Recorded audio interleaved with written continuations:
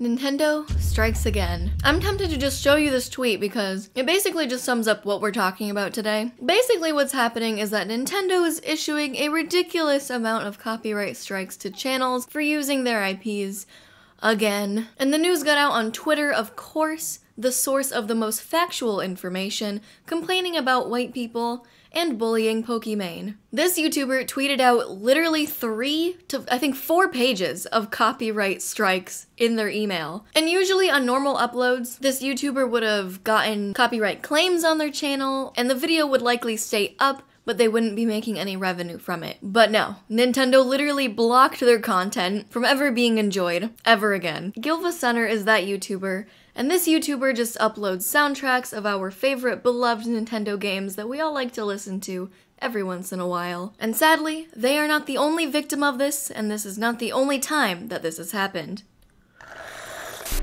Yeah, this isn't the first time that Nintendo has abused the copyright system, and this isn't the first time that people are complaining about it. I think this happened a few years back, basically an identical situation where Nintendo lost their trousers and they are just dishing out copyright claims, like this plate of cookies. Popular creators have faced this end of the Nintendo copyright claim system. And I don't know much about that era, but all I know is that Video Game Donkey was one of those victims that Nintendo just slapped around. I think Video Game Donkey's case was a review that he did on a game back in 2017, which we all know at this point is fair use by YouTube's own policy because it's a work of commentary / criticism. If you don't know, reviews fall under fair use of YouTube, where you can make a review on something and you shouldn't have to risk your channel getting copyright stricken. But that didn't happen here. What else is happening? And I said, hey, yeah. So we've established that Nintendo is a little stingy on their music and IPs, and you can make the case, they legally own it, they're allowed to do that, but wait. There's more. This is a segment I'd like to call, How Fast Can Nintendo Piss Off Their Fans? They've been sending out mass cease and desists to Melee tournaments, which has sparked a hashtag free Melee movement, which has turned into hashtag free Smash. Save Smash. Save Smash. They won't even let their fans play a 19-year-old game. This one is old news, but we all know that you cannot make fan-made Nintendo games even if you put your soul, blood, spit, and tears into it. You will receive a cease and desist order. These modded Joy-Cons, called 𝐜𝐿𝐴 have received a cease and desist order as well, whose profits would have gone to suicide prevention. Or not, but still. Robin Williams' daughter, Zelda Williams, has received a cease and desist order for being named Zelda. Just kidding, but still, can you imagine? In 2018, an Arizona couple got fined over $12 million from Nintendo for running websites that offered free downloads to classic games, also called ROMs, as we know. Or don't know. We don't know. We don't know about ROMs because we buy all of our games legally. Yeah, Nintendo literally fined a couple. The entire company of Nintendo is suing 2 people. $12 million. And I think the outcome of that was not in the couple's favor. I think that couple still got fined and they have to pay it somehow. And that makes the Zelda Williams joke a lot more believable now. And then the last thing is the music copyright thing and the YouTube copyright stuff. That's the end of this segment. Thanks for tuning in. Some people have argued that, hey, Nintendo owns their IPs. They're allowed to copyright strike and cease and desist events and everything that uses their properties in the way that they don't want them to. And that makes sense. That makes legal sense. Nintendo's allowed to do that because they didn't approve of a certain thing. And other people going around re-uploading the exact content to YouTube without transforming it is technically not okay. And it's completely within their legal realm to copyright claim those videos. And if you go on Twitter, there are people that are saying exactly what I just said, and those people don't necessarily agree with Nintendo's decision to do all these things, but they're just saying hey, they're legally allowed to do this. But something about this just feels really over-policed by Nintendo. It seems all disingenuous and inherently wrong, if that makes sense.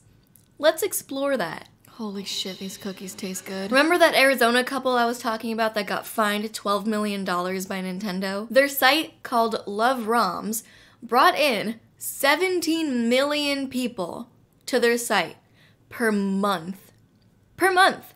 That's literally 204 million people per year visiting their website and downloading old classic games. What does that mean? What does that mean for Nintendo? That means there's millions of potential new fans that are discovering, or old fans that are rediscovering Nintendo's work. That's millions of potential new fans, and those new fans will probably buy the Switch, or they'll probably get hooked on Animal Crossing because they played a bootleg version off their site, and they'll want to play the most recent version because they ended up liking the game. And all those classic Unloved ROMs and other ROM websites would have never gotten played otherwise. How many of you guys still own a GameCube? And Nintendo just shut it down. They just completely shut down that avenue of potential new fans. And they punished the people behind it who support them. Now let's talk a little more about Melee. How many, like I said, how many people still own a GameCube? How many people would be playing Melee right now in 2020? The game is literally 19 years old, and literally no one would be playing Melee right now if not for Smash tournaments. Melee tournaments have skyrocketed the popularity of the game, and lots of people believe it to be the best Smash game that Nintendo's made. Again, tournaments bring millions of old fans, millions of potential new fans, and all those communities together thanks to Nintendo's work, which you'd think they'd be appreciative for. Especially in a time like this where literally every tournament has been canceled, emulating Melee and playing those tournaments online has kept the community and the games alive. And for those that don't know, if you're wondering how you can do a Melee tournament online, the reason this whole thing kinda started was because those Melee tournaments started using Slippy. And Slippy is a software tool that allows Melee to be played online. Unfortunately,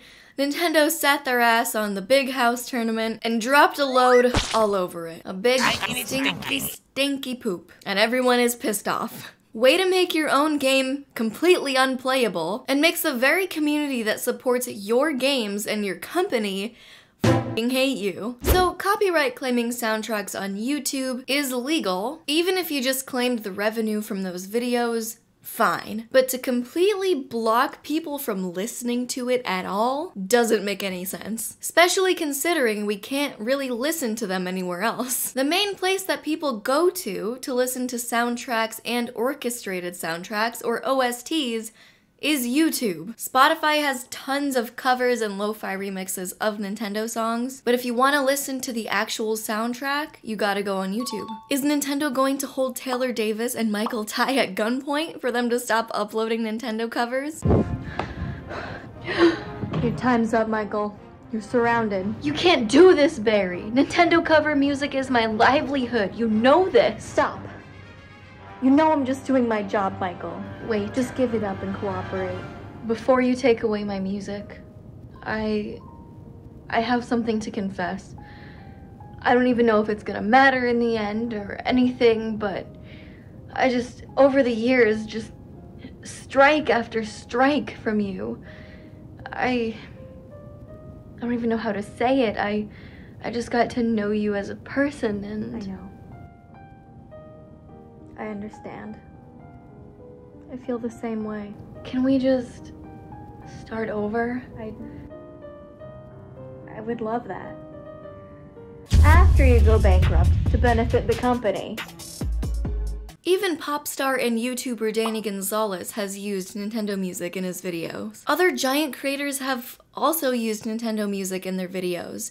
Relaxing music channels, and lo-fi remix compilations. They're all in danger of being copyright stricken from Nintendo. I've also used Nintendo music in my videos. Will they start striking cover songs, remixes, and bigger channels for using their music? Will they do it on not only YouTube but Spotify? I mean, they've already tried with Video Game Donkey. We don't know when this will end, and it seems like Nintendo has a midlife crisis every few years and goes on a copyright cease and desist spree. So the best thing to do as a creator right now, I guess, is to just use the YouTube audio library to find songs for your videos and make yourself heard as a Nintendo fan. Don't stop fighting for your community. Alright, I'm tired and sad.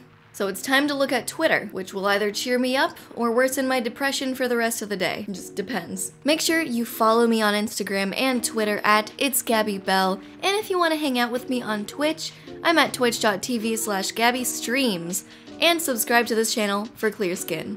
Bye!